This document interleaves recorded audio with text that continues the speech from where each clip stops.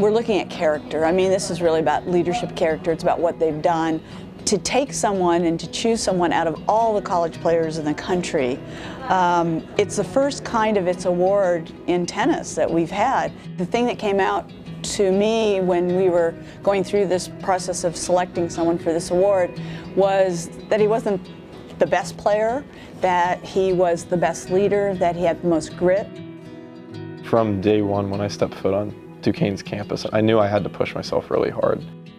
I could tell that we needed leadership in the school, and I just thought it was best if I stepped up and took on that role. For me, going to Duquesne, seeing different parts of the country, being able to live in the city, it was very different than where I grew up.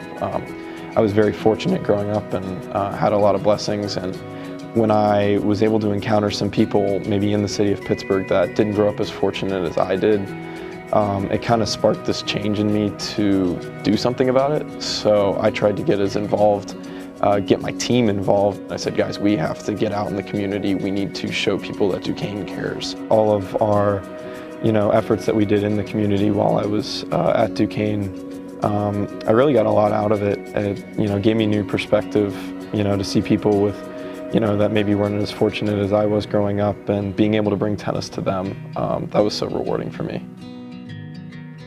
It's really nice to know that, my efforts have been recognized, and the main thing is it just doesn't stop here. I'm going to keep pushing in the community, no matter where I am, just to keep using tennis sports to bring communities together.